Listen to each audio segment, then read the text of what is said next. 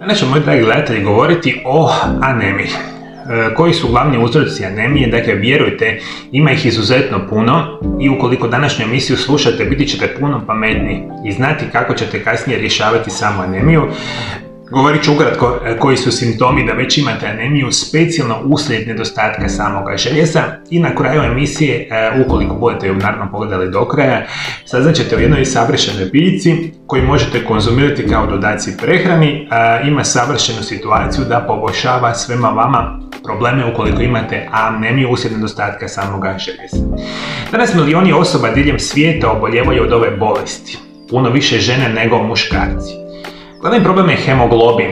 Hemoglobin je najvažniji sastojak crvenih krvnih stanica. On je crveni pigment. Hemoglobin se u plućima spaja sa kisikom i raznosi ga cirkulacijom krvi u sva tjelesna tkiva. Anemija se javlja kada količina hemoglobina padne ispod vrijednosti koja je potrebna za dovođenje kisika u sama tkiva. I mi, kako bi rekao, kada razmišljamo o samoj anemiji, razmišljate više o tome da ona nije sama bolest, nego više simptom drugih potencijalnih bolesti.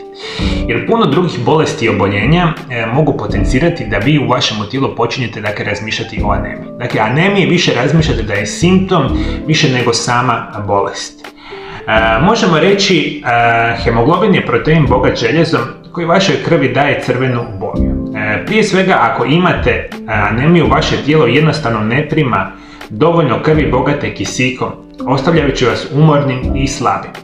I ono što itekako morate voditi računa, prvi razlog zašto vi imate samu anemiju, dakle opet je vezano, rekli smo, sa hemoglobinom, je nedostatak u tijelu ili u prehrani nečega što se naziva željezo, koji je ključni razlog zašto proizvodite sami hemoglobin. Dakle, nedostatak željeza. I druga situacija, što veliki broj vas ne zna, ukoliko ste jedna od onih osoba koja ima kroničan nedostatak vitamina B12, moguće lako da su ovo glavni razlozi zašto imate anemiju. Možemo reći, nedostatak željeza vitamina B12, to se može dogoditi ako ne jedete dovoljno općenito, jedete restriktivnu prehranu ili ako ste recimo vegetarijanci ili vegani.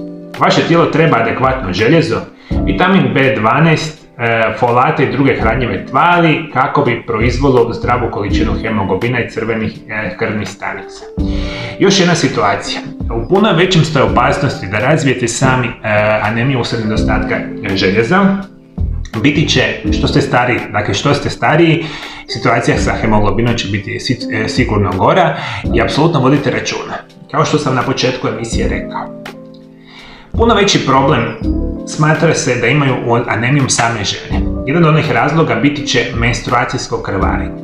Ukoliko ste jedan od onih osoba ili žena koji imate prekomjernu količinu krvarenja za vrijeme same menstruacije, lako moguće da razvijate samu anemiju. Apsolutno, dakle, vodite računa da u nekim slučajevima ova vrsta bolesti bude genetski uzrokovana. Određena medicinska stanja mogu uzrokovati unutarnje krvarenje što može dovesti do anemije zbog nedostatka željeza. Primjeri uključuju čir na želucu, polipe u debelom crijevu ili crijevima, ili rak debeloga crijeva. Redovita upotreba određenih sredstava za ublažavanje boli, kao što su aspirin, također može dovesti do krvarenja u samom želucu, što itekako vjerujete. Još jedna situacija je jako vezana za sve vas žene. Postoji jedna bolest koja se naziva endometrioza, koja je veliki broj vas žena, koji uzrokuje značajan poremećaj funkcije samih hormona i često uzrokuje potencijalno naravno krvarenja, i rezultat endometrioze možete očekivati da imate sami problema sa anemijom uslijed nedostatka željeza. Dakle, želite izliječiti endometriozu, a onda ukoliko je to uzrok bolesti, onda će se i ova anemija itekako riješiti. Infekcija kandida gljivica vam može biti uzrok bolesti. Ako imate problema sa bubrezima, možemo reći vaš eritroprotein, glikoprotein koji kontrolira proizvodnju crvenih stanica, može biti isključen. Ako vaši bubrezi ne proizvode dovoljno ovoga samoga hormona, može doprinijeti anemiju. Reumatoidni artritis, infekcije HIV virusom uzrokuju anemiju. Međutim, postoji nekoliko situacija što vi nikada ne bi povezali sa anemijom. Dakle, postoji problemi sa samom štitnjačom. Dakle, danas studije pokazuju, ukoliko imate bolest u štitnjaču, da moguće da je ona jedan od razloga zašto imate anemiju. Isto tako, ukoliko imate bolesnu jetru, moguće da imate anemiju.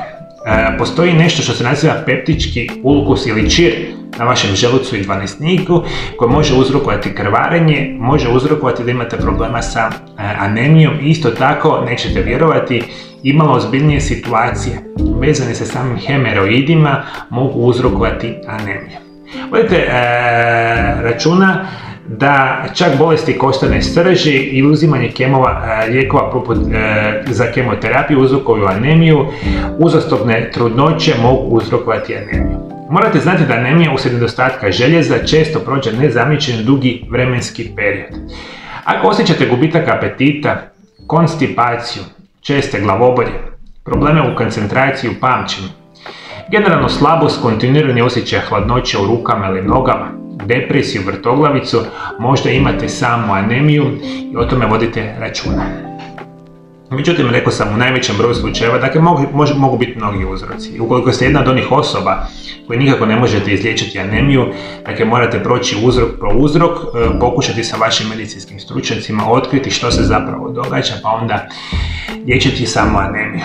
Međutim, u velikom ili najvećem broju slučajeva biti će loša prehrana, loš način života, kroničan nedostatak samoga željeza, vitamina B12. Ono sve što vi želite u tijelo ubacivati, dakle nutrijente ovoga tipa, želite unositi hranu, namirnice ili biljke koje vam značajno mogu pomoći. I moja današnja preporuka za sve vas, ukoliko imate anemiju uslijed nedostatka željeza, redovito konzumirajte jednu biljku koja se naziva alfalfa ili lucerna.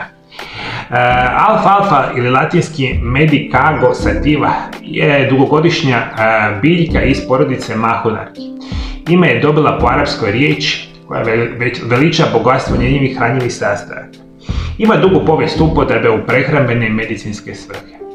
Tradicionalna kineska medicina koristila je pripravak od njezina lišća za poboljšavanje apetita i liječenje čireva. Indijska ajurvedska medicina je list alfalfe upotrebljava za liječenje edema i reatritisa. Danas itekako dobro znamo da je alfalfa se smatra super hranom. Šta odlikuje super hranom? Izuzetnu koncentracija bitnih minerala, vitamina, nutrijenata. I vi ukoliko uzimate alfalfu na bilo koji način koji vi danas sebi je dostupan, u vaše tijelo ubacujete visoke koncentracije, specijalno kalcija, magnezija, željeza, kalija i fosfora. Sadrži visoki udio vitamina B skupine, te vitamin A, C, D, E i K. Alfalfa je bogat izvor klorofila, prirodnog sastojka koji je poznat po alkalizirajućem i pročišćavajućem djelovanju u vaš organizam. Još mi htio nešto da jako dobro mi shvatite. Generalno, klorofil je savršen za samu anemiju, jer je krcat sa željezom. Vi kada konzumirate alfalfu, vi ubacujete u tijelo izvanredne količine klorofila, koji sam po sebi je, dakle, liječi desetke drugih bolesti, međutim razmišljate da je izvanredan za samu anemiju uslijed nedostatka željeza. Klorofil je jedan od najvažnijih kelata u prirodi. Njegova sposobnost uklanjanja teških metala poput žive iz organizma čini ga moćnim iscijeliteljem. Alfalfa se koristi za oporavak i čišćenje organizma nakon uzimanja lijekova. Isto tako čak liječi ovisnosti od alkoholu. Međutim, čak smanjuje sposobnost vezanja kancerogenih tvari za DNA u jetri i organima i pomaže u ponovnoj izgradnji i obnavljanju, što je jako bitno, crvenih krvnih stanica. Dakle, ukoliko imate problema anemije uslijed nedostatka željeza, pokušajte konzumirati alfalfu dugi vremenski period i ja vjerujem da će vam značajno pomoći. Međutim, današnja emisija je bila prije svega napravljena da znate koji su glavni uzroci anemije, onda da potencijalno razmišljate specijalno o prirodnim lijekovima. Moji dragi gledatelji, ukoliko želite moje savjete svakodnevno da dobivate sa moga kanala, ovdje dole ispod video zapisa se pretplatite na moj kanal. I prije nego što odete, moji dragi gledatelji, postoji izvanredni broj prirodnih načina koji značajno mogu poboljšati vaše zdravlje. Jedan od onih načina će biti redovito konzumiranje čajeva. Jedan od onih čajeva koji su izvanredni i zdravi se naziva čaj od laurelovog lista. Koji su njegove zdravstvene blagodati, otkrite ovom video zapisu pored mene. Hvala Hvala najljepše što me pratite me i dalje. Do druge emisije, lijep i ugodan pozdrav.